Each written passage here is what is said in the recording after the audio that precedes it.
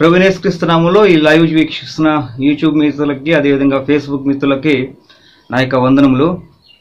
ఈ శవశక్తి సంబంధించినటువంటి ఈ కరుణాకర్ సుగ్నా అనే వ్యక్తి 3G అని చెప్పి బైబిల్ దేవుడి గురించి గాడ్ అని, బైబిల్లో స్త్రీల గురించి గర్ల్స్ అని అదేవిధంగా గన్ అని బైబిల్ గురించి విమర్శించడానికి తిరిగి ఆడి బతుకు తెరువు కోసం బురజల్లటానికి మళ్ళీ వీడియో పెట్టడం జరిగింది. వీడి వల్ల రూపాయి ఉపయోగం లేదు, కానీ హైందవ్యానికి నష్టం మాత్రం తథ్యం. హైందవులు ఇలా కళ్ళు మూసుకొని నోరు మూసుకున్నంత కాలం వీడి వల్ల మాకు ఉపయోగం, వీడి వల్ల హైందవ్య సమాజానికి నష్టమే. పుస్తకాలు రాశాడు, దానివల్ల బైబుల్ గురించి క్రైస్తవులకి హైందవులకి బాగా చేరుకుంది, సంతోషం.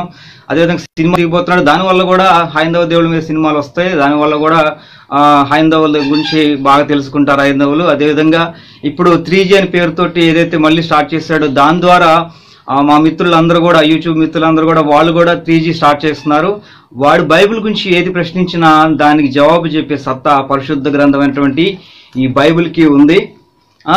మరైతే ఇప్పుడు దాకా కలుగులో నక్కలాగా ఆన్లైన్ని మేకపోత గాంభీర్యం చూపిస్తూ, కలుగులో నక్కలాగా మేకపోత గాంభీర్యం చూపిస్తున్నటువంటి వీడు మన డిబేట్కి రాకుండా, హైందవ గ్రంథాలకు సమాధానం చెప్పకుండా తిరిగి హైందవ గ్రంథాల మీద మొదలెట్టాడు. వీడి దూల తీర్చేస్తాం, డౌట్ ఏం లేదు. వీడైతే మమ్మల్ని అవమానించే విధంగా గ్రంథాలని వక్రీకరిస్తూ చేస్తున్నాడు. మేము అలా కానే కాదు, బైబిల్ నుండి జవాబు చెప్తూ వీడి దోలు తీరుస్తాము. మేము కూడా హైందవ గ్రంథాల్లో నుండి ప్రశ్నిస్తాం, మేము ప్రశ్నిస్తాం, వాడు మాత్రం అవమానిస్తున్నాడు. హైందవ సోదరులు గమనించాలి. ఈ వీడియో కేవలము శివశక్తి సంబంధించినటువంటి కరుణాకర్ సుగ్నాకు మాత్రమే. మిగతా వాళ్ళు చూడొద్దు, మిగతా వాళ్ళు బాధపడతాము అని కూడా చూడొద్దు దయచేసి. కేవలం వాడికి సంబంధించిన విషయమే. లేదు కాదుకూడదంటారా, వాడికి ఫోన్ చేసి వాళ్ళ ఆఫీస్కి ఫోన్ చేసి మీరు వాడిని అడ్డుకోండి. లేదనుకుంటే కనుక మేము మా భావ వ్యక్తీకరణలో నుండి మేము కూడా హైందవ గ్రంథాల నుండి ప్రశ్నించడం అనేది మొదలు పెడుతున్నాం. అయితే మేము ప్రశ్నించవచ్చా, క్రైస్తవుల హైందవ గ్రంథాలను ప్రశ్నించవచ్చా అంటే కనుక మొట్టమొదటి మమ్మల్ని ప్రశ్నించేవాడు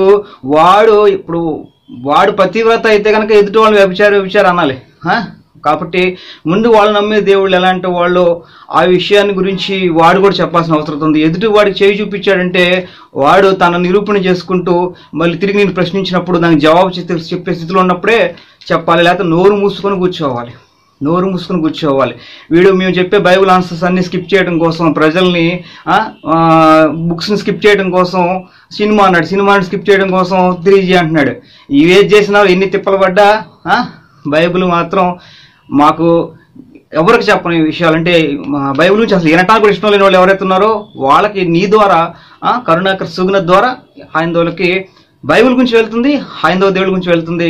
సరైన నిర్ణయాలు తీసుకుంటే మంచిది, లేకపోతే దేవుని తీర్పుకి వెళ్తారనే విషయం గురించి నేను మొదలు పెడుతున్నాను. మొట్టమొదట బైబిల్ గురించి వీడు ఏదో వాగాడు, దాని గురించి నీ జవాబు చివరిలో చెప్తా. మొట్టమొదట నేను నా దేవుడు గొప్పోడు కాదు అన్నప్పుడు నా దేవుడు గొప్పడిని ప్రూవ్ చేయడానికి నాకు బైబిల్ ఆధారం పరిశీలిస్తున్నాను. అయితే బైబిల్ ఆధారంగా నీకు ఎక్స్ప్లెయిన్ చేస్తాను. అయితే నా దేవుడు గొప్పోడని ప్రశ్నించేటప్పుడు, గొప్పోడు కాదని ప్రశ్నించేటప్పుడు మరి నన్ను ప్రశ్నించే నీకు నీ దేవుడు గొప్పోడు కాదా అని ప్రశ్నించే హక్కు నాకు కూడా ఉంది. నన్ను ప్రశ్నించే హక్కు నీకున్నప్పుడు నీ దేవుడు గొప్పోడు కాదా అని ప్రశ్నించే హక్కు కూడా నాకుంది. కాబట్టి నేను కూడా స్టార్ట్ చేస్తున్నా 3G 3 గాడ్స్ బ్రహ్మ విష్ణు మహేశ్వరుడి మీద గ్రంథ పరిశోధన చేయబోతున్నాను. నాకు కూడా గ్రంథాలు చదివే హక్కు నాకుంది, గ్రంథాల గురించి ప్రశ్నించే హక్కు నాకు కూడా ఉంది. నన్ను ప్రశ్నించినప్పుడు నాకు కూడా ప్రశ్నించే హక్కు ఉంది. అయితే నువ్వు ప్రశ్నించిన దానికి బైబిల్ గురించి ప్రశ్నించడానికి సమాధానం చెప్తున్నాడు కాబట్టి నా గ్రంథం గొప్పతనం గురించి ప్రజలకు తెలియజేస్తున్నాను. నీ గ్రంథం గురించి నేను ప్రశ్నిస్తున్నాను, హైందవ గ్రంథం ప్రశ్నిస్తున్నాను. ఆ ప్రశ్నించినప్పుడు నువ్వు జవాబు చెప్పకపోతే ఆ సత్తా నువ్వు లేనట్టు లెక్క. బైబిల్ గురించి మీ ఇచ్చిన జవాబుల గురించి నువ్వు మాట్లాడలేకపోతున్నావు, అప్పుడు ఓడిపోయావు. ఇప్పుడు మేము హిందూ గురించి ప్రశ్నిస్తున్నప్పుడు కూడా నువ్వు మాట్లాడకపోతే ఇప్పుడు కూడా ఓడిపోయినట్టే లెక్క. నువ్వు ఏది చేసినా మంచి కోసం జరిగింది. ప్రజలు అంత్యకాలం కాబట్టి ప్రజలు ప్రతి ఒక్కళ్ళు ఈ గ్రంథాల గురించి, హైందవుల క్రైస్తవుల గురించి తెలుసుకోవాల్సినటువంటి సమయం వచ్చిందని నేను అనుకుంటున్నాను. చట్టబద్ధంగా అన్ని విధాలుగా వెళ్తున్నాం. ఇప్పుడు వీడియో పూర్వకంగా మీ బతికి వస్తున్నాం. ఇక మనం ఈరోజు వెళ్దాం. పుల్లెల శ్రీరామచంద్రుడు తర్జుమా చేసినటువంటి వాల్మీకి రామాయణము తర్జుమా చేసినటువంటి పుల్లెల శ్రీరామచంద్రుడు తర్జుమా చేసినటువంటి దాని నుండి తీసుకున్నాను వాల్మీకి రామాయణం. దాంట్లో నేను మొదటే చెప్పాను, భాగవతం, వాల్మీకి రామాయణం ఇవన్నీ కొనుక్కున్నాను, భగవద్గీత అన్ని కొనుక్కున్నాను. చదవటం మొదలెట్టాను. మరి నన్ను ఇంత నా పరిశుద్ధమైన దేవుడు ఇంత ప్రశ్నిస్తున్నప్పుడు వీళ్ళ దగ్గర ఇంతకన్నా గొప్ప దేవుడు ఉన్నాడా ఏంటి అని నేను పరిశోధిస్తున్నాను. బుక్ చదవటం మొదలుపెట్టాను. వాళ్ళు చదివింది వాళ్ళు కాపీ కొట్టి పుస్తకం రాశాడు, ఏదో చెప్తున్నాడు. ఆ విషయం అందరికీ అర్థమవుతుంది. నేను అలా కాదు, నా సొంతగా నేను గ్రంథాలను పరిశోధించాలని ఆశపడ్డాను. ఆ విధంగా ఆ కోణంలో పరిశీలిస్తున్నా. చాలా ప్రశ్నలు ఉన్నాయి. అయితే ఇప్పుడు మనం ఇవాళ అంశం ఏంటంటే వాయుదేవుడు అని ఎవరైతే చెప్పుకుంటున్నారో హైందవుల్లో, అతను వాయువు అనేవాడు దేవుడా కాదా, అసలు అతను చేసినటువంటి పనులు ఏంటి అనే విషయం గురించి నాకు రామాయణం చదువుతున్నప్పుడు, వాల్మీకి రామాయణం, పుల్లెల శ్రీరామచంద్ర రాసినటువంటిది వాల్మీకి రామాయణంలో నేను చదువుతున్నప్పుడు వాయుదేవుడి గురించి ఒక విషయం వచ్చింది. ఇక నుండి రామాయణం మీద కొన్ని ఎపిసోడులు, భాగవతం మీద కొన్ని ఎపిసోడులు చేస్తూ ఉంటాను. సమాధానం చెప్పండి నాకు. ఏ విధంగా దేవుడు అవుతాడు, బైబిల్ దేవుడు ఏ విధంగా దేవుడు అవుతాడో నేను చెప్తా, మీరు ప్రశ్నించండి. బైబిల్ దేవుడు ఏ విధంగా దేవుడో నేను చెప్తా, సమాధానం చెప్తా. వీళ్ళు ఏ విధంగా దేవుళ్ళో నాకు సమాధానం చెప్పాలి. నాకు సమాధానం చెప్పండి. నేను నిర్ణయం తీసుకుంటా, ఈ దేవుడు గొప్పడు నేను నిర్ణయం తీసుకుంటా, ప్రజలు నిర్ణయం తీసుకుంటారు. ఓకే, ఇక వెళ్దాం వాయుదేవుడి గురించి. వాయుదేవుడు అని నాకు దేవుడు అంటా కూడా మనసు రాట్లా, కానీ ఇక్కడ పరిస్థితి అలా చేశాడనమాట. చూద్దాం వాయుదేవుడి గురించి. బాలకాండ, వాల్మీకి రామాయణం బాలకాండ 32వ సర్గలో మనకు ఒకటి చూస్తే కనుక దాంట్లో బ్రహ్మకుమారుడు ఎవరైతే బ్రహ్మ ఉన్నాడు కదా, బ్రహ్మకి కుమారుడు ఉన్నాడండి. ఆయన పేరు కుషుడు. కుషుడు అని ఒక కుమారుడు ఉన్నాడు. కుషుడికి పుట్టినటువంటి పిల్లలలో ఒకడు కుశనాభుడు అని పిల్లడు. బ్రహ్మ కుమారుడు ఒక ఆయన కుషుడు కుమారుడు కుశనాభుడు. ఈ కుశనాభుడు చాలా మంచివాడు. అతనికి 100 కన్యలు, ఒక 100 మంది ఆడపిల్లలు ఉన్నారు, వాళ్ళు కన్యలు అని మనకి 11వ శ్లోకంలో కనపడుతుంది. 11వ శ్లోకంలో కనపడుతుంది. ఈ 11 శ్లోకం తర్వాత 15-17 శ్లోకాలు చూస్తే కనుక వాళ్ళు ఒక ఉద్యానవనంకి వెళ్ళారు. చూడండి, అంతటను సంచరించుచు వాయుదేవుడు సర్వగుణ సంపన్నులై రూప యవనములతో ప్రకాశించుచున్న ఆ కన్యలను చూచి నేను మిమ్మల్ని అందరినీ కోరుచున్నానన్నాడు. వాయుదేవుడికి ఒకళ్ళనిద్దరిని కాదంట, 100 మందిని కోరుకున్నాడు. ఎవరు? బ్రహ్మకుమారుడు మనవడైనటువంటి అతను పుట్టినటువంటి పిల్లల్ని 100 మందిని కోరుకున్నాడు. ఒకని కాదు, ఇద్దరు కాదు, 100 మందిని కోరుకున్నాడు. కోరుచున్నాను, మీరందరూ నా భార్యలు కండు, మీరందరూ నా భార్యలు అవ్వాల్సిందే, అవ్వండి. నన్ను వివాహం చేసుకునిచో మనుష్యతత్వము పోయి మీకు దీర్ఘాయువు లభించును. యవ్వనమనున్నది అస్థిరము, మనుష్యులతో ఇంకనూ అస్థిరము. నన్ను పెళ్లి చేసుకునిచో మీరు శాశ్వతమైన యవ్వనము కలిగి ఉండు, దేవతా స్త్రీలు అవుతారు అంటున్నాడు. ఈ వాయుదేవుడు ఏం చేస్తున్నాడంట, 100 మందిని చూసి 100 మందిని చేసుకోవాలని వాళ్ళు సర్వగుణ సంపన్నులు, రూపమైనటువంటి యవ్వనం, మంచి రూపం కలిగినటువంటి యవ్వన స్థితిలో ఉన్న వాళ్ళని 100 మందిని చేసుకుంటా అని చెప్పి, మీరు మనుషులుగా ఉన్నారు కదా నన్ను చేసుకోండి, దేవతలుగా చేస్తా, మీ యవ్వనం ఏదైతే మనుషులుగా ఉన్నప్పుడు పాడైపోద్ది, కానీ నన్ను చేసుకుంటే కనుక మీకు దేవతలుగా చేస్తా అని మాట్లాడాడు.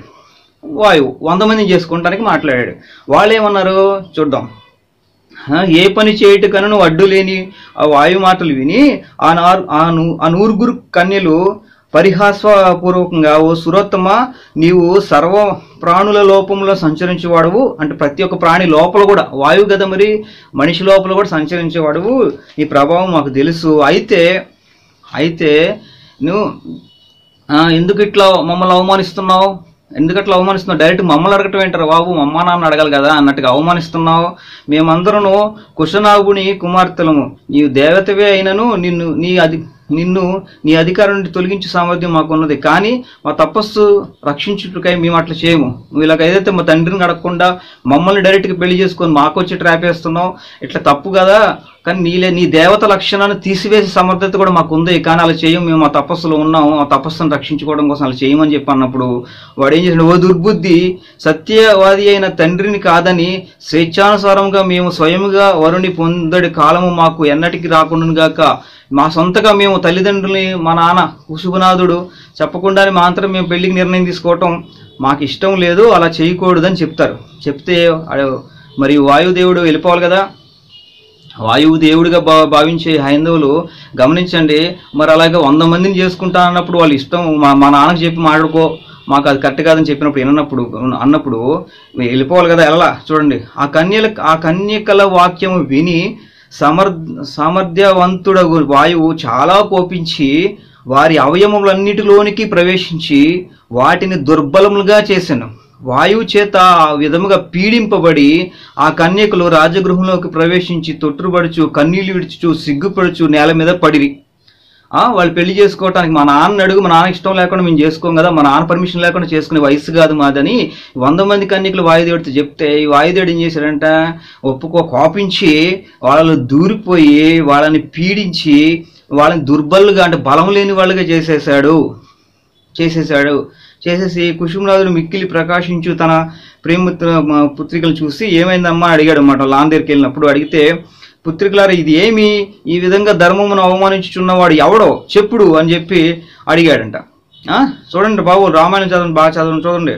మిమ్మల్ని అందరినీ గూని వాళ్ళుగా చేసిన వాడు ఎవడో, నేలపై దొర్లుచు మాట్లాడుకున్నారేమి అని అడిగాడంట. ఈ విధంగా మీరు ముసలిలాగా అయిపోయి నేల మీద దొల్లుచు వెళ్ళే వాళ్ళగా అయిపోయారు, ఎవరో మిమ్మల్ని ఇలా చేసిన వాళ్ళు ఎవడో అని చెప్పి కుసుమనాథుడు అడిగాడు. బ్రహ్మ మనవడు అడిగి వాళ్ళ కూతుర్ని అడిగితే 100 మందిని అడిగితే అప్పుడు అలా చేస్తున్నా. చూడండి, తండ్రి 32వ సర్గ చూస్తే కనుక 33వ సర్గ. తండ్రి సర్వవ్యాపి అయిన వాయువు చెడు మార్గమును అవలంబించి వాయుదేవుడు చెడు మార్గమును అవలంబించాడంట. ఇక్కడ రాస్తుంది, మీ వాల్మీకి రామాయణంలో రాస్తుంది, వాయువుడు చెడు మార్గమును అవలంబించి మమ్మల్ని తిరస్కరించకు ప్రయత్నించుచున్నాడు. ధర్మమును లెక్క చేయట్లేదు, వాయుదేవుడు ధర్మము లెక్క చేయట్లేదు, చెడు మార్గమును అవలంబించాడు. మా తండ్రి గారు ఉన్నారు, మేము స్వతంత్రము కాదు, మా తండ్రి మమ్మల్ని నీకు ఇచ్చినేమో కోరుము, మా తండ్రిని అడుగు, మా సొంతంగా మిమ్మల్ని పెళ్లి చేసుకోవటం మా తండ్రిని కోరుకో బాబు అని అడిగితే అని మేము చెప్పగా, పాపాశుడైన ఆ వాయువు, పాపాశుడు అంటే పాప బుద్ధితో ఆశ కలిగినటువంటి ఆ వాయువు మా మాటలను అంగీకరింపక మమ్మల్ని ఈ విధంగా పీడించి వాళ్ళని ముసలి వాళ్ళగా చేశాడు. తర్వాత ఇంకొక మహానుభావుడు వాళ్ళ శాపాన్ని తీసినట్టుగా మనకు కనపడుతుంది. ఇక్కడ నాకు ఈ కరుణాకర్ సుగుణని వాళ్ళ బ్యాచ్ని నేను అడిగేది ఏంటంటే, బైబిల్ దేవుడి గురించి నేను జవాబిస్తా, ఈ వాయువు దేవుడా కాదా? 100 మందిని చేసుకోవాలని ఆశ కలిగింది, వాళ్ళు మా నాన్న అడగమన్నారు, వాళ్ళ నాన్న పర్మిషన్ లేకుండానే వాళ్ళని దూరిపోయి వాళ్ళ ముసలిగా చేసేస్తాడా, వాళ్ళని పీడిస్తాడా, పాపం ఆశ కలిగి వాళ్ళని చేస్తాడా, చెడు మార్గాన్ని బట్టాడంట, ఈ విధంగా చేస్తాడా? ఇలాంటి వాడు దేవుడు ఎలా అవుతాడు? స్త్రీలంటే అంత వివక్ష మీకు, వాయుదేవుడికి స్త్రీలంటే అంత వివక్ష, ఇలా ఎలాగ దేవుడు అవుతాడు? వాయువు అనేవాడు ఎలా దేవుడు అవుతాడు? నాకు కరుణాకర్ సమాధానం చెప్తాడు. బైబిల్ గురించి నువ్వు అడిగావు కదా, నేను జవాబు చెప్తా, మరి దీని గురించి జవాబు నువ్వు చెప్పాలి. ఐదవ గ్రంథాలను చెప్తాను మొదలెట్టి మళ్ళీ బైబిల్ గురించి మొదలెడతావా? బైబిల్ గురించి జవాబు చెప్పి సత్తా మాకుందరా బాబు? మేము చెప్తాం, నీ వల్ల బైబిల్ గురించి అందరూ తెలుస్తుంది.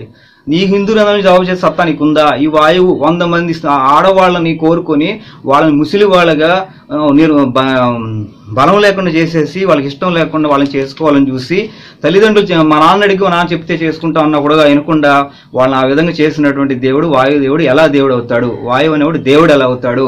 నాకు సమాధానం చెప్పాలి, నాకు సమాధానం చెప్పాలి. నీకు నిజంగా సత్తా ఉంటే కనుక, నిజంగా ఈ దేవుడే అనుకుంటే కనుక నువ్వు సమాధానం చెప్పాలి. ఈ వీడియో అందరికీ కాదు, కేవలం శివశక్తి సంబంధించిన కరుణాకర్కి మాత్రమే.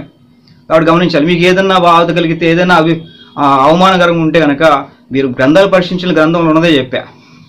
లేకపోతే మీరు ఆయన ఆన్సర్ చెప్పొచ్చు నాకు వీడియో పూర్వకంగా, లేకపోతే వాడికి ఫోన్ చేయించి ఆ కరుణాకర్ గారికి దీని మీద జవాబు చెప్పమనండి, లేకపోతే మెలకుండా కూర్చుంటే కనుక మేము మెలకుండా కూర్చుంటాం. లేదనుకుంటే కనుక బైబిల్ గురించి చెప్పే సమర్థత మాకుంది, హిందూ గ్రంథాల మీద జవాబు చెప్పే సమర్థత మీకుందా లేదు చూడండి. మా దేవుడు పరిశుద్ధురా కాదని అడిగినప్పుడు మా దేవుడు పరిశుద్ధుని చూపించాలి, మీ దేవుడు పరిశుద్ధురా కాదని అడిగే హక్కు కూడా మాకు వస్తుంది. మాకు భావ వ్యక్తీకరణ స్వేచ్ఛ లేదా? మాకు ప్రశ్నించే హక్కు లేదా? మేము భారతీయులం కాదా? మాకు నోరు లేదా? కాబట్టి చూద్దాం, ఇది ఎక్కడ దాకా వెళ్తుందో చూద్దాం. అంతేకాలంలో హిందూ గ్రంథాల గురించి, బైబిల్ గురించి ప్రజలు తెలుసుకోవాల్సినటువంటి సమయం వచ్చింది. ఓకేనా? ఇక వీడు బైబిల్ గురించి అడిగినటువంటి విషయం గురించి ఇక సమాధానం చెప్తా. బైబిల్లో ద్వితీయోపదేశకాండం 21వ అధ్యాయం గురించి వీడు చూపించాడు. అక్కడ జరిగిన సందర్భం మీకు వీడియోల దృష్ట్యా నేనే సారాంశం చెప్తా. ఏంటంటే, ఒక ఊరి బయట ఒక వ్యక్తి చనిపోయి పడిపోయి ఉన్నాడు. ఎవడు చంపాడో తెలియదు. అప్పుడు దాన్ని పరిష్కారం చేయడం కోసం ఏం చేయాలి అని అంటే కనుక యెహోవా చెప్పినటువంటి విషయం ఏంటంటే, ఆ ఊరు బయట ఎవరైతే పడిపోయి ఉన్నాడు చనిపోయే వ్యక్తి, అతను ఎలా చనిపోయాడో తెలియదు కాబట్టి ఏం చేయాలంటే మొట్టమొదటి వాళ్ళు చెప్పింది ఏంటంటే అనాథ శవంగా విడిచిపెట్టకుండా, ఆ శవాన్ని అనాథ శవంగా విడిచిపెట్టకుండా ఆ చనిపోయినటువంటి వ్యక్తికి దగ్గరలో ఏ ఊరు ఉందా అని కొలవాలి. కొలిసి ఆ ఊరి వాళ్ళు దాన్ని పట్టించుకోవాలి, ఆ శవాన్ని గురించి పట్టించుకోవాలి. ఈ సిస్టమ్ మన లా అండ్ ఆర్డర్లో ఉందండి, మన రాజ్యాంగంలో ఉందా? మన రాజ్యాంగంలో కూడా ఉంది. చూడండి, మన రాజ్యాంగంలో కూడా ఉంది. ఏంటంటే పోలీస్ స్టేషన్కి పరిధి ఉంటుంది, ప్రతి పోలీస్ స్టేషన్కి ఒక పరిధి ఉంటుంది. ఆ పరిధి లోపల ఏది జరిగినా, శవం వచ్చి పడినా, యాక్సిడెంట్ అయినా, దొంగతనం జరిగినా, ఏది జరిగినా ఆ స్టేషన్ పరిధిలో అది తీసుకోవాలి. ఆ శవం ఎక్కడదైనా సరే, ఎక్కడి నుండి వచ్చి దొంగతనం జరిగినా సరే, ఏది జరిగినా సరే ఆ స్టేషన్ పరిధిలో కంప్లైంట్ ఇవ్వాలి. ఇది బైబిల్ నుండి నేర్చుకున్నారు. మన రాజ్యాంగంలో రాసింది ఏదైతే ఉందో అది బైబిల్ నుండి నేర్చుకున్నారు. బైబిల్ గొప్పతనం అదే. ఇక్కడ బైబిల్లో కూడా అలాగే ఒక వ్యక్తి చనిపోతుంటే ఏ ఊరు దగ్గరలో ఉందో ఆ ఊరు వాళ్ళు పట్టించుకోవాలి, న్యాయ విమర్శ చేయాలి. ఇది బైబిల్ నుండి మన రాజ్యాంగం కూడా నేర్చుకుంది. బైబిల్ రాజ్యాంగం ప్రకారంగా బైబిల్ నుండి రాజ్యాంగం నడిపించబడుతుంది, గమనించాలి. ఆ కోణంలో ఆ ఊరు వాళ్ళు ఆ శవానికి సంబంధించినటువంటి కార్యాలని చేసి, అయితే ఇక్కడ వీళ్ళు ఏదైతే అక్కడ చనిపోయిన వ్యక్తి ఉన్నాడో ఒకలా ఆ ఊరు వాళ్ళు చంపి బయటపడేస్తారేమో కదా, ఆ ఊరు చంపి బయటపడేస్తారు. వాడు ఊర్లో ఉన్నప్పుడు చంపలేక వాడు ఊరు బయటకు రంగంలే మాటు వేసి చంపారేమో కదా. కాబట్టి మొట్టమొదటి ఆ ఊరు వాళ్ళు ఆ శవంని అతను చంపినట్టు వ్యక్తి మేము కాదు అనేది దేవుడి ఎదుట ఒక ప్రామిస్ చేయాలి. దేవుడి ఎదుట రక్తంతో ప్రామిస్, మామూలు ప్రామిస్ కాదండి, రక్తంతో ప్రామిస్. చాలా రక్తంతో చేసాం వాగ్దానం అంటాం కదా, రక్తంతో వాగ్దానం దేవుడు చేస్తున్నాం. మేము ఆ తప్పు చేయలేదు, అతను మేము చంపలేదు అన్నదానికి రక్తం అనేది తీర్పు తీరుస్తుంది. హేబేలు కయ్యను రక్తం చూస్తున్నాం, హేబేలు కయ్యను రక్తం చూస్తున్నాం. రక్తంతో మనం నిబంధన చేసుకుంటున్నాం బైబిల్కి ఉన్నటువంటి విధానాల్లో. ఆ విధంగా వాళ్ళు మేము అతన్ని చంపలేమని ఆ రక్తంతో నిబంధన చేసినప్పుడు దేవుడు ఆ రక్తంతో నిబంధన చేసిన వాళ్ళు కనుక నిజంగా తప్పు చేసి కూడా నిబంధన చేసి ఉంటే కనుక దేవుడు శిక్షిస్తాడు. మన బైబిల్లో చూస్తాం ఆ కోణంలో దేవుడు వాళ్ళని పలానా తప్పు విషయంలో మేము శిక్షిస్తున్నా, పలానా విషయంలో శిక్షిస్తున్నా అని తీర్పు తీసిన సందర్భాలు కనపడుతుంది రక్తంతో. ఎందుకంటే రక్తం అనేది ఒక నిబంధన వాళ్ళ మధ్యలో, రక్తంతో చేసిందంటే పవర్ఫుల్ అన్నమాట. కాబట్టి అది విషయం. అయితే ఇంకొకటి, దేవుడికి తెలీదా ఎవరు చంపారో? దేవుడికి తెలీదా? దేవుడికి తెలుసు ఎవరు చంపారో, దేవుడికి తెలుసు. అయితే ఆదాము అవ్వ తప్పు చేసినప్పుడు ఎవరు తప్పు చేశారో దేవుడికి తెలీదా? తెలుసు. కానీ వాళ్ళంతటా వాళ్ళు ఒప్పుకోవాలి. తప్పు చేసిన వాడంతటా వాడు పశ్చాత్తాపం కలిగి తప్పు చేసిన వాడంతటా వాడు దేవుడికి తెలియజేసుకోవాలి అనేది దేవుడు కోరుకున్నాడు. వాడంతటా వాడు ఒప్పుకున్నాడు అనుకో శిక్ష తగ్గించబడుద్ది. వాడంతటా వాడు ఒప్పుకున్నాడు క్షమించబడటానికి కూడా అర్హత ఉంటుంది. వాడంతటా వాడు ఒప్పుకోకుండా నాటకాలు డ్రామాలు ఆడితే కనుక దేవుడి చేతిలో తీసుకుంటాడు. అప్పుడు శిక్ష భయంకరంగా ఉంటుంది అనమాట. మొట్టమొదటి మనిషి నుండి దేవుడు వాడు ఒప్పుకునే స్థితిలో ఉన్నాడా ఒప్పుకోనోడా అని దేవుడు మనిషి నుండి కోరుకుంటున్నాడు. నువ్వు ఆ ఊరోళ్ళు తప్పు చేశారా లేదని ఎవడ ముందుకు బయటకు రావాలి. పైగా దేవుడితో నిబంధన చేసినప్పుడు దేవుడితో నిబంధన చేసినప్పుడు ఒక భయం ఉండాలి వాళ్ళకి అనే కోణంలో దేవుడు ఒక బలి కార్యక్రమం అనేది పెట్టాడు. ఆ వ్యక్తిని చనిపోయిన వ్యక్తితో మాకు సంబంధం ఉందా లేదా అనే విషయం బయటపడటం కోసం దేవుడితో నిబంధన చేస్తున్నాం, దేవుడితో మేము పెట్టుకుంటున్నామని వాళ్ళకి భయం కలిగించడం కోసం ఒక బలి అనే కార్యక్రమాన్ని పెట్టాడు. పెట్టిన తర్వాత అయినా సరే వాళ్ళు ఆ వ్యక్తితో మాకు సంబంధం లేదు, ఆ వ్యక్తి మేము చంపలేదని కనుక బలిస్తే సరిపోయిందా? వీడు చెప్తాడు ఒక వ్యక్తి చనిపోయాడు, ఎలా చనిపోయాడు తెలియకుండా యెహోవా సిబిఐ చేశాడు, ఎంక్వైరీ చేశాడు, ఎవడు చంపాడు తేలకుండానే కేవలం ఒక బలితో సరిపెట్టాడు అనేది ఏలం చేశాడు. ఇక్కడ ఒక వచనం ఉంది, దాని దగ్గర మిగతా వచనాల దగ్గర అంతా వ్యాఖ్యానం చేశాడు, కానీ ఈ వచనం దగ్గర వ్యాఖ్యానం చేయలే. చూడండి, ద్వితీయోపదేశకాండం 21వ అధ్యాయం 5వ వచనం చూస్తే కనుక, అప్పుడు యాజకులైన లేవీయుల దగ్గరికి రావలను, యెహోవాను సేవించి యెహోవా నామమును దీవించుటకు ఆయన వారిని ఏర్పరచుకొనెను. లేవీల్ని యాజకుల్ని అక్కడ ఊరు పట్టణాన్ని ఏలటానికి తీర్పు తీర్చడానికి ఒక పెద్దలుగా దేవుడు నియమించాడు. వాళ్ళ దగ్గరికి రావాలని దేవుడే ఏర్పాటు చేసుకున్నాడు. కనుక వారి నోటి మాట చేత ప్రతి వివాదమును దెబ్బ విషయమైన ప్రతి వ్యాజ్యమును విమర్శించాలంటే వీడికి అర్థం తెలుసా? విమర్శించాలంటే వీడికి అర్థం తెలుసా? కావాలని స్కిప్ చేశాడా? గమనించాలి, వాడిని ఫాలో అయ్యేవాళ్ళు గమనించాలి. ఇక్కడ విమర్శించాలి. అక్కడ దెబ్బ జరిగింది, ఒక వివాదం జరిగింది, ఒక గొడవ వచ్చింది, ఒక వ్యక్తి చనిపోయాడు, అక్కడ విమర్శ చేయాలి. ఏం విమర్శ చేయాలి? ఆ ఊరికి సంబంధించినవాడా లేకపోతే వేరేవాడికి సంబంధించినవాడా, ఆ ఊరిలో వాడికి సంబంధించిన శత్రువులు ఉన్నారా, అంతకుముందు ఏమైనా గొడవలు అయినాయా, ఇలాంటి అనేది ఎంక్వైరీ చేయాలి. ఇప్పుడు కూడా పోలీసులు చేసేది అదే. ఏదైనా జరిగినప్పుడు ఎంక్వైరీ చేయాలి. వాడు ఏ ఊరికి సంబంధించిన వాడు, వాడి ప్రూఫ్లు ఏంటి, వాడు ఎవడు శత్రువులు ఉన్నారా, వాడి అనుమానించదగ్గ వ్యక్తులు ఉన్నారా అని ఊరు వారిని పిలిపించి విమర్శ చేయాలి, ఎంక్వైరీ చేయాలి. ఎంక్వైరీ చేస్తేనే మనకు బయటపడుతుంది. ఇది పోలీస్ వ్యవస్థ కూడా చేస్తుంది. నిరాధారంగా శిక్ష అనేది దేవుడు వేయమని చెప్పలేదు, దేవుడు కూడా వేయడు. కాబట్టి ముందు ఎంక్వైరీ చేయాలి. ఎంక్వైరీలో కనుక జరిగితే తేలితే కనుక ఖచ్చితంగా వాడికి శిక్ష వేయాలి. చూడండి, దాని గురించి కూడా బైబిల్లో ఏం చెప్తుందంటే సంఖ్యాకాండం దీనికి ముందు చూడాలి. ఒరే కరుణాకరగా మధ్యలో తీసుకోవడం కదా, ముందు చూడు. న్యాయ విధులు ఉన్నాయి, ముందు చూడు. సంఖ్యాకాండం 35వ అధ్యాయం 29-30 వచనాలు చూస్తే కనుక 30-31 చూద్దాం. ఎవడైనాను ఒకని చావగొట్టిన ఎడల సాక్షుల నోటి మాటల వలన ఆ నరహంతకుడికి మరణశిక్ష విధించవలను. ఒక సాక్షి మాట మీద ఎవరికి మరణశిక్ష విధించకూడదు. ఒక సాక్షితోటి ఆ నేరాన్ని నిర్ధారణ చేయొద్దు. ఒక ఇద్దరు సాక్షులైనా ఉండాలి. ఇది ఇప్పుడు కోర్టు అవలంబిస్తుంది కాబట్టి గమనించాలి. ఇక చావదగిన నరహంతకుని ప్రాణము కొరకు మీరు విమోచన ధనం అంగీకరింపక నిశ్చయంగా వాడికి మరణశిక్ష విధించాలి. ఎవడైతే నరహత్య చేశాడో కేవలం వాడికి పెనాల్టీతో ఆ రుసుము కట్టు, అపరాధ రుసుము కట్టు అని కాదు. ఒకడు హత్య చేస్తే కనుక అపరాధ రుసుములు జాంతానాయి. హత్య చేసిన వాడిని మరణశిక్షే అని బైబిల్ చెప్తుంది. విచారణలో తేలిద్ది అనమాట ఇవన్నీ. ఇక లేవికాండం 24వ అధ్యాయం 21 వచనం చూస్తే కనుక నరహత్య చేసిన వాడికి మరణశిక్ష విధించేవాళ్ళను బైబిల్ చెప్పేది అది. నరహత్య ఎవడైతే చేశాడో అక్కడ విమర్శిస్తే కనుక ద్వితీయోపదేశకాండంలో విమర్శించాలి, బాగా విమర్శించాలి. వాడు ఎవరికి సంబంధించిన వ్యక్తితో ఏం జరిగింది ఏంటో మొత్తం విమర్శించి తేలితే కనుక నరహత్య చేశాడని తేలితే కనుక వాడికి నరహత్య విధించాలి. కానీ ఎటువంటి అంగీకారం లేకపోతే కనుక వదిలేద్దామా అన్నాడా, వదిలేయమన్నాడా? ఇక్కడ బలి కార్యక్రమం ఎందుకు పెట్టాడు? బలి కార్యక్రమం పెట్టింది ఎందుకంటే వాడు తప్పు చేసి కూడా దొరకకుండా వాడు నేను తప్పు చేయలేదని కనుక ప్రామిస్ చేసి ఉంటే కనుక ఆ చుట్టుపక్కల సైలెంట్గా ఉంటే కనుక దేవుడు దాని లెక్కలో తీసుకొని వాడి జీవితం పట్ల దేవుడు తీర్పు తీరుస్తాడు. అక్కడ యాజకులు లేవీలతో తర్వాత విషయాలు చూస్తే కనుక పలానా తప్పు ఒకడు వాడు ఎవరికి తెలియకుండా ఇంట్లో చేసినటువంటి వ్యభిచారం, మోయోగ స్త్రీతో ఇంట్లో చేసినట్టు వ్యభిచారం చేసిన దేవుడు బహిర్గతంగా తీసుకొచ్చి చెప్పాడు పలానాడు తప్పు చేస్తున్నాడు, దానివల్ల మీకు శాపం వచ్చిందని. అలాగే దేవుడు చెప్పి కూడా నడిపించాడు. దేవుడికి తెలియదా? చెప్పి దావీదు గృహం ఇంట్లో చేసిన తప్పుని వీధిలో తీసుకొచ్చి తాను తప్పు చేశాడని చూపించాడు.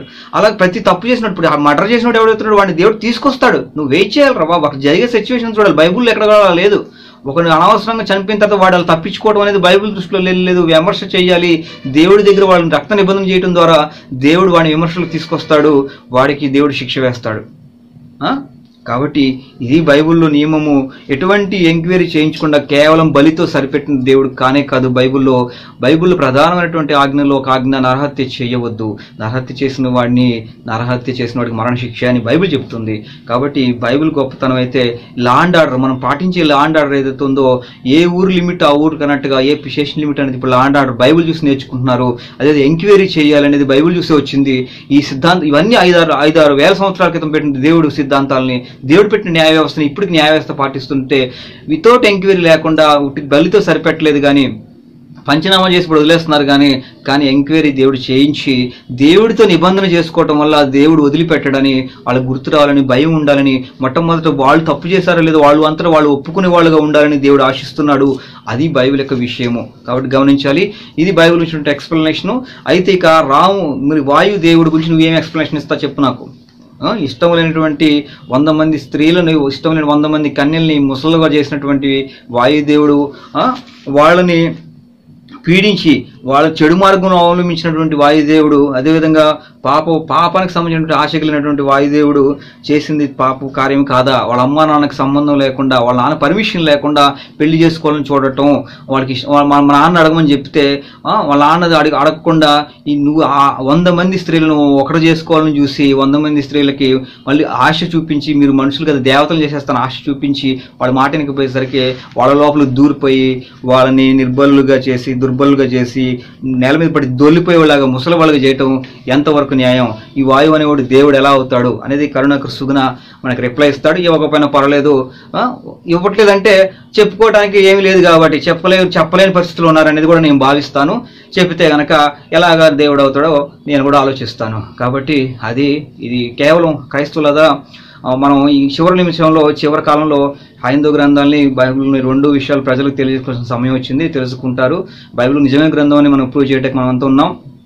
మరి వాళ్ళు కూడా మాట్లాడుతున్నప్పుడు మనం వాళ్ళని ప్రశ్నించే హక్కు మనకి ఉంది. మనం ఏ రకంగా వెళ్ళినప్పుడు కూడా దేవుడు న్యాయం చూద్దాం. అయితే ఇక మీరు విమర్శన కోణంతో ఆలోచించకుండా ఎవరి పని వాళ్ళదే. మీకు ఇష్టం లేకపోతే ఈ పని పక్కన పెట్టండి, మనం పట్టించుకోబాకండి. మీకు ఇష్టం మేము చేసే పని మీకు నచ్చకపోతే మీ పని మీరు చూసుకోండి. మా పని మాది, మీ పని మీది కాబట్టి గమనించాలి. కాబట్టి కొంతమందికి నాకు కొన్ని నచ్చవచ్చు, అన్ని విషయాలు నచ్చకపోయినా కొన్ని విషయాలు నచ్చుతాయి కదా. దేవుని పనిలో ఈ దురాత్మనుచరులతో మేము చేసే పనిలో మీరు సహకరించాలని వాళ్ళ వీడియోలన్నీ ఏదైతే ఉన్నాయో ఆ ఛానల్ సబ్స్క్రైబ్ చేసేయండి, అన్సబ్స్క్రైబ్ చేయండి, సబ్స్క్రైబ్ వద్దు. అదేవిధంగా ఈ కామెంట్స్లో కట్టలేక వెళ్ళబాకండి, వ్యూస్ కూడా వద్దు మనకి. ఒకవేళ చూసినా కూడా మీ వరకు ఉంచుకోండి కానీ షేర్లు చేయొద్దు, గమనించాలి.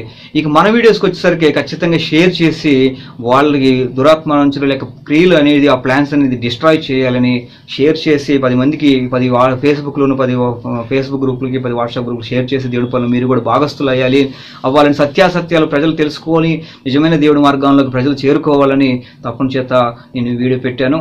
కాబట్టి 3G సిరీస్ వాడు బైబిల్ మీద చేసే దేవుడి మీద 3G గాడ్ గర్ల్స్ గన్ అని చెప్పి బైబిల్ మీద చేసినటువంటి దానికి నేను కూడా బైబిల్ నుంచి ఆన్సర్ చేస్తూ వాళ్ళ దేవుడి గురించి 3G గాడ్స్ బ్రహ్మ విష్ణు మహేశ్వరుల మీద గ్రంథాన్వేషణ చేస్తున్నాను. కాబట్టి కోసం ప్రార్థించండి, సత్యాసత్యాలు ప్రజలు తెలుసుకోవాలని నేను కోరుకుంటున్నాను.